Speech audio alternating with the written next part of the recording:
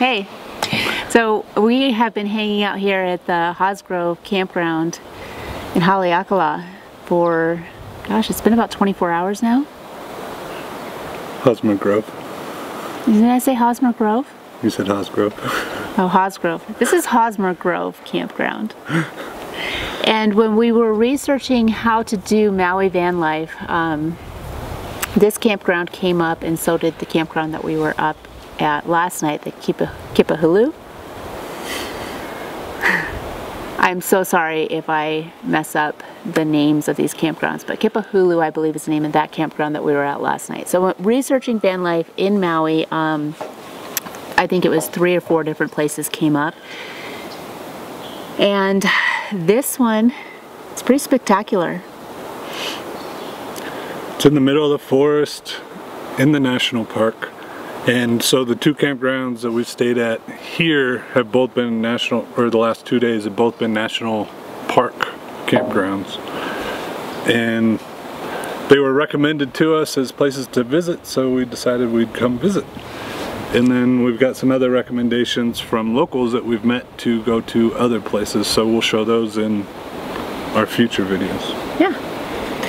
It was $25 to get in, and it gave us 3 days here, which is a smoking deal because there's so much to do while you're here. You pay your $25 and you can camp at either campground, and between the hikes and going up to Haleakala last night and watching the sunset. We could have gone and watched the sunrise, but we were too tired.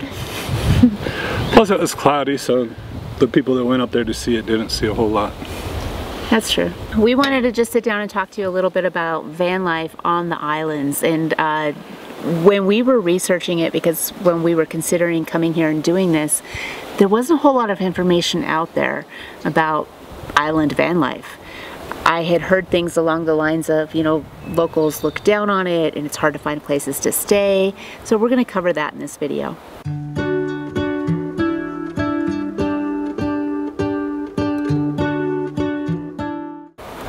First of all, I want to give a huge shout out to RJ and Alicia from Maui Van Life, who, that's how we scored the Revel.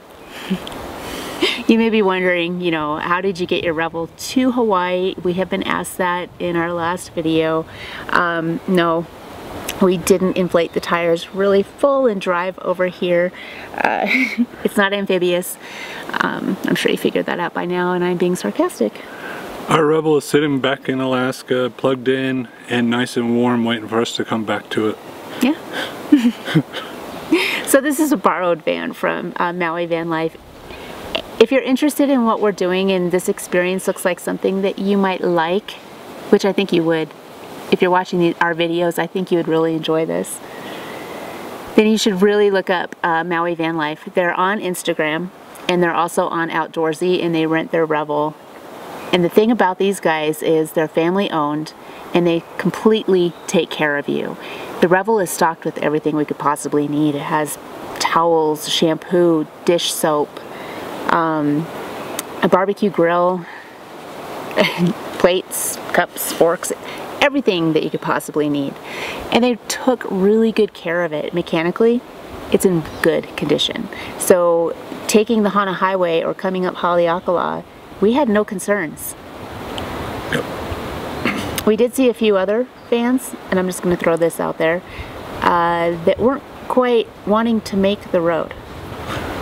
They were rented vans. Westphalias. They were having a problem. So one of the questions that we got was, why did we choose to do the Revel here as well? Well, primarily because we wanted to show how versatile the Revel is. We are not sponsored by Winnebago whatsoever. We just really are Revelers. Yeah. We love our van, and we just want to show how versatile that van is, and the places that we can go, the places we can see, and the things that we can do. Yeah. I think that going on vacation and, you know, renting a van is not something that a lot of people think about. If you're considering a Revel, I think that renting it might be a really good option for you.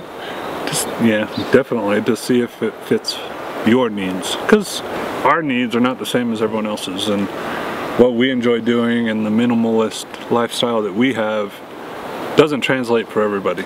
And some people need more space, they need more storage, they need more this or that. Well, for us, everything is perfect. Yeah, I don't need much. We haven't had to refill water or anything like that yet. It's day 4, we still have plenty of water. The solar has been powering everything.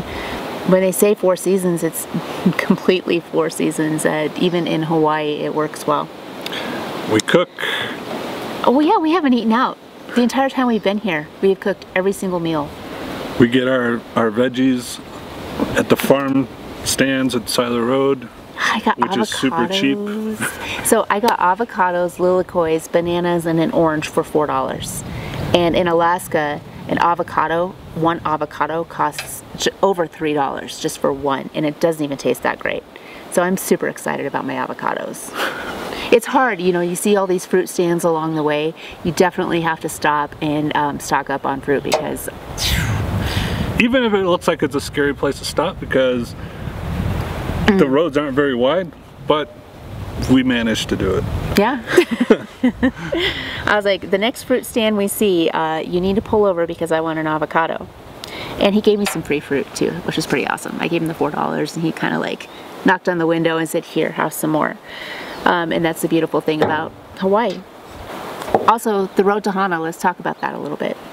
The road to Hana was nerve-wracking, not because of us, because we like to take our own pace. We're not in a hurry, we're enjoying our drive, but more because of the tourists in the Jeeps who fly around corners and don't really care. And so that was something we had to be aware of all the time while driving. So I know we did a lot of videos and I didn't talk a whole lot because I'm trying to really focus in on what I'm doing, because just one wrong corner and, you know, the end of our vacation. Well, on a positive note, the Revel handled it very well. There are other vans out there, and there's a tour vans out there as well. It's just a matter of taking it slow. The part that confused me the most is people are on vacation. Why are you flying down this road that has 300 and some odd hairpin turns? Why are you going so fast? What's the reason behind that? I don't know. But I know that if I was to see one more red Mustang or one more Jeep, I was just about to lose my mind. So this was, for me, this was the 3rd time I've done the road to Hana. And each time, it's going to be different. And it's going to be different for you guys, no matter what time of day you leave. You know, if you're watching this and you're like, yeah, I know what you're talking about. That was a rough road.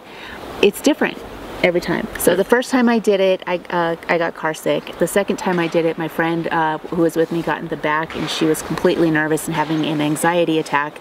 I was in a Volkswagen Bug that time. This time was the most enjoyable time I've ever had, and maybe because I wasn't driving.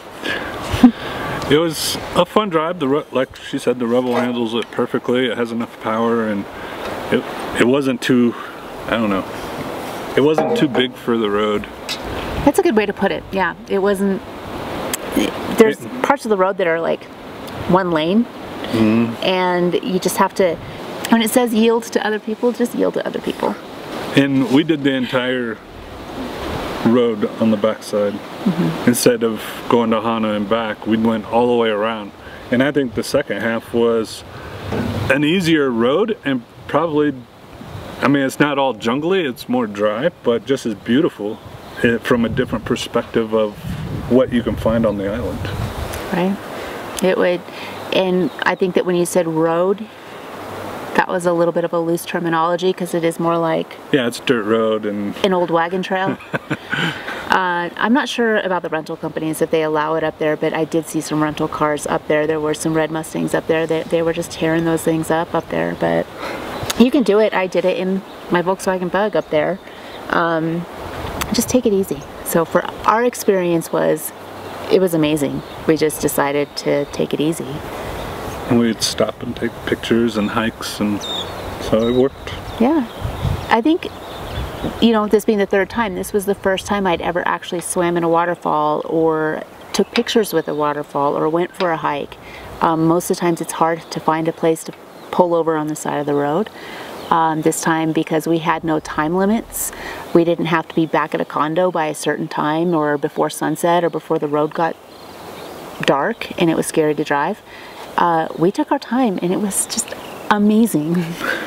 For the road to Hana, everybody's going to give you the same advice. You know, leave early, go early, but then everybody's going to be leaving early. And we've also noticed that people are like lemmings. You know, you pull over to the side of the road and then there's another 10 people pulling up right beside you, and that's okay. Good. So because we haven't done a Q&A for a while, one of the questions that have come up also was how are S-bars doing in the winter up in Alaska? And just to address that real quick, fantastic. We've had no water issues, we've had heat, it stays completely warm, the insulation of course has helped. We have no condensation. I noticed this morning on here, because we're up so high and the temperature is a little bit cooler, it's about 40 degrees. Behind the windshields we do have, or behind the windshield shade, we do have condensation build up. So the way that we're doing it is keeping that condensation away. S-bar's been good for us in Alaska. Here, up here at Haleakala, you definitely need the heater. We have friends up here who are staying up here that we've run into that they don't have a heater and they're doing okay, but it was a nice comfort to run it last night. So behind us, there's about 15 different camp spots, and last night we had about 3 different tents, and you just have to make sure that when you camp here and you're in a tent that you are in a designated camping area, because our girlfriend just told us that a ranger came by last night and told her that she couldn't camp where she was camped right up the road. I think she was just right off the side of the road. So they are a little bit more strict about camping and boondocking here, which we expected. Since we've been here, we've met several new people who have given us advice and who really are probably going to be friends for a while. Yeah, and that tends to happen. We're not afraid to talk to people and meet new people, and the locals may seem like they don't really want to talk to you from the get-go, but I don't know, we haven't had any problems. Yeah, that's a whole deep Alice in Wonderland whole type of conversation between the locals and the non-locals, but my advice, just talk to people. Be nice. You know, just respect the land, respect them, respect that this is their home, just like anywhere that you go. If you have respect, then they'll respect you. And they'll give you advice and tips and tricks, and we learned how to fish in the ocean from one of them, which was pretty awesome. Yeah. So we started talking to this local guy when we were at Baby Beach, and he had 3 poles, and he gave Jim a pole, and Jim went out and started fishing, and we made fun of him the whole time. And that was the best part, is there really isn't a huge difference between Alaska and Hawaii when it comes to locals and natives. It's just like, if you come and you're from somewhere else, just be respectful.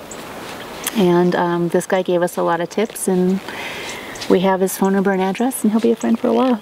We can't really see our future selves right now. We don't know what's in store for us for the rest of the time that we're here. We have no idea where we're going or what we're doing. We really are just playing it by ear, and so far it has been an amazing experience. I also believe that there is a place here in Maui that rents camping equipment. So, you know, if renting a van isn't your thing, if you want to rent a car, they rent out tents and everything that you need for camping. So van life on the islands, if you research it, take it for what it's worth, but in our opinion, it has been one of the best experiences that we've had. I've been to Maui a lot. Rented condos, done that whole thing. This has just been something completely unique and different. About 5 minutes ago, the sun was shining bright, and now we have this really light mist on us right now. It changes like every 5 minutes. If you like this video, go ahead and hit that thumbs up button. If you're new here and you're just now joining us and you want to see what happens on the rest of our adventures, hit that subscribe button and ding our bell, because you'll be notified of future videos. If you have anything you want to say, give us a comment in the comment section below. We'd always love to hear from you.